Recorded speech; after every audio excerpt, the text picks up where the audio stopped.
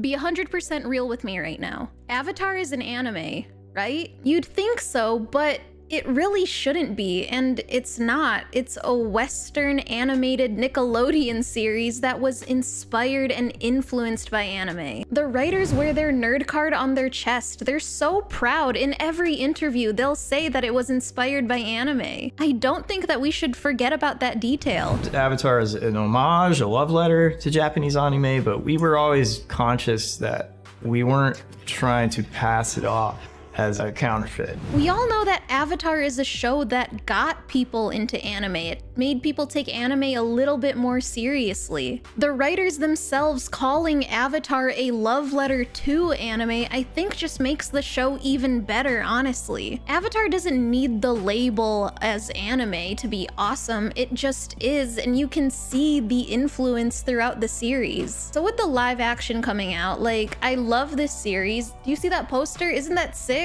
Looking at this poster the other day and was suddenly struck with the question. It feels like anime, but like what anime? How is it a love letter like what the writers say? And what about the anime influence could possibly be lost with it becoming a live action, you know? So you know what I did to answer these questions? I googled it. So let's find out. Let's talk about the anime that influenced Avatar: The Last Airbender. I honestly was just really bored in the middle of the night and looked this up on my own, and then while I was looking it up, I was like, wait, I should talk about this in a video. So this is that, and what I found was that anime has been an influence since the beginning in the character designs. As an anime watcher, expressive faces and exaggerated action seems pretty typical for us to see in the world of Western animation. There is one show that I'd say is the biggest influence to Avatar in its entirety, and that show is one of my favorites, Fooly Cooly. They literally said that before they could start production, every person working on it had to buy and watch Fooly Cooly. It was so that they could get a feel of the characters and especially how they move. The iconic opening in every episode of Avatar saying Aang can save the world? Fooly Cooly. Just the movement, the character animation. Avatar has so much physical comedy that, yeah, this was a great reference to bring to these animators. Aang's character design was heavily influenced by Naota. Even the Avatar state to the Pirate King in this show. Yeah, it's called the Pirate King, you One Piece stans. As a huge Avatar stan and Fooly Cooly girly, I don't know, this fact was so awesome and so fulfilling to me. I've never felt so proud, especially with how weird Fooly Cooly is to Avatar. It's a coming-of-age show, it's chaotic, has robots, everyone should watch it, that's all I'm gonna say. Studio Gainax was actually brought up by the writers all the time in all the interviews that I found. Okay, guessing game time. I want you to look at Boomy and think, with all the anime knowledge that you have, what popular show is his character design based off of? Wrong, it's an Ava. Yeah. Heibai, the panda spirit that was destroying a town, was also inspired by one of the angels from Evangelion. More on his concept later. Also, another series, the iconic Cowboy Bebop, was a huge reference and inspiration for a lot of the characters in the show. In the first developmental stages of Avatar, Konetsuko, the writer, actually looked at Bebop and was inspired to draw his own traveling companion group. We got a little monkey with an arrow on its forehead, a dude holding a staff, and a big polar bear dog hybrid, which soon became to what we'd know as Momo, Aang, and Appa. But still enjoying this idea of a traveling crew, this inspired Jet and the Freedom Fighters. Most specifically, Jet's character was made with Spike Spiegel in mind, which makes so much more sense for Jet's character in general. And then even the twig that's always in Jet's mouth is a call to Spike always having a cig in his mouth.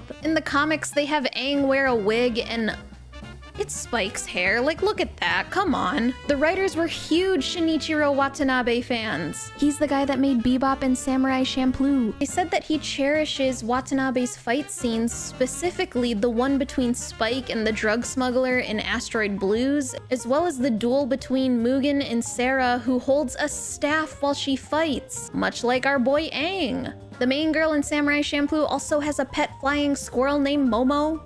Coincidence? I think not. High-key, if you haven't seen Bebop or Samurai Champloo, you should definitely go watch them. They are so good, and the soundtrack for both of them is dope. Like, go watch it, go listen to it. Another fun fact is that because in Bebop, Spike and his gang always ran into reoccurring characters, the old men in the show, Antonio, Carlos, and Jobim, that inspired the reoccurring appearance of the Cabbage Man. Because of anime, we wouldn't have the man screaming, "My cabbages! My cabbages! My cabbages! My cabbages! My cabbages! My cab! Oh, forget it! Avatar without the Cabbage Man would honestly just be really sad. And you know what else would be really sad? Browsing the internet unprotected, which is why I want to thank the sponsor of today's video, NordVPN.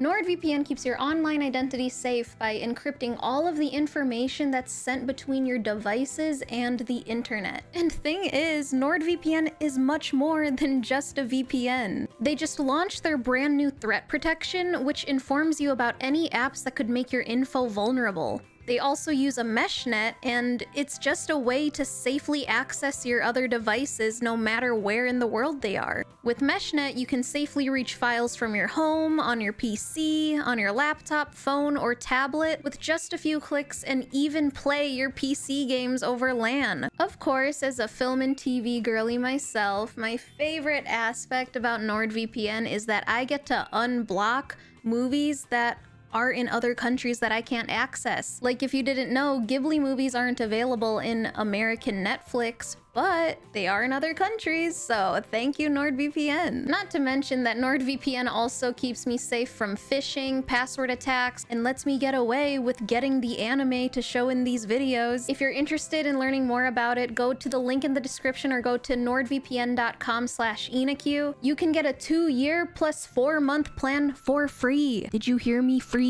Honestly, why not just try it out? It's risk-free, and they also have a 30-day money-back guarantee. It also just really helps my channel out if you click the link. Big thank you to NordVPN, and let's get back to the video. Okay, so outside of having small references and getting inspiration with character designs from anime isn't something unique to Avatar: The Last Airbender. A lot of Western animated shows have done that. But I think Avatar sets itself apart from the others because you can really show and feel that it has an understanding to anime. You feel the love in the medium as it showcases it in little ways throughout the story, highlighting that a cartoon meant for young kids to watch on Nickelodeon didn't mean that it had to hold back from themes of heartbreak, terror, war, heavier storytelling, all while still having that comedy and light air to the show. Side thing, our boy Appa was inspired by the cat bus from My Neighbor Totoro, and Momo was mostly also by Totoro himself. The idea of the spirit world and Spirited Away are just other small things that they really took inspiration from Ghibli. But a huge thing that the writers mention all the time is how Hayao Miyazaki is a huge inspiration to them. And especially, I think, when you look at the themes of Avatar and the story beats that was really pulled from Ghibli, you can feel how much of an inspiration anime really is to Avatar. Princess Mononoke inspired the idea of the absence of villains in the sense that there are only people with competing interests, a perspective that he wanted to take into Western animation. Anti-war is a huge theme in Miyazaki movies, and now Aang being a boy who's trying to stop a war, showcasing in its writing what war does to the people and the environment around it. These themes can especially be seen in the Winter Solstice episode. Hey bye, remember I said I'd bring him up again? This character is a perfect demonstration of Miyazaki's films having themes on anti-war, nature, villains that you try to understand. Heibai is a forest spirit that's attacking a village, and watching it, you're like, ooh, Aang is about to have a fight with a monster. But then you find out that Heibai isn't a monster at all. It's a spirit that's mad and heartbroken that its home, the forest, had been burned down by the Fire Nation. We get a great example of just Aang's character too in this show, who, instead of choosing to fight the spirit, decided to understand it and give it hope, saying that the forest can return to what it once was again. So they took the design of an Eva and put it with the themes of Princess Mononoke. The Legend of Korra definitely delves more into the spirit world and understanding it, which has so many nods to Spirited Away. And then the Avatar Huan arc is also like a shot-for-shot recreation of Princess Mononoke, from the spirits taking a bath to the literal creature that Avatar Huan rides. It's all there and it's awesome. But that's all that I found for this video. I'm sure that there's plenty more parallels and examples and maybe even more interviews that can be found about all the inspiration from anime that the writers took. I really hope that you found this video interesting. I know that this video isn't really as profound as my typical video essays are, but I don't know, I was doing the research and was like, maybe I should hit record. But overall, I hope you enjoyed it. Please like, comment, subscribe, all of it, none of it. Follow me on Instagram, Twitter, join the Discord, and let me know what you think of the live action Avatar. I am very curious. Don't ruin my babies. It's not like I care or anything.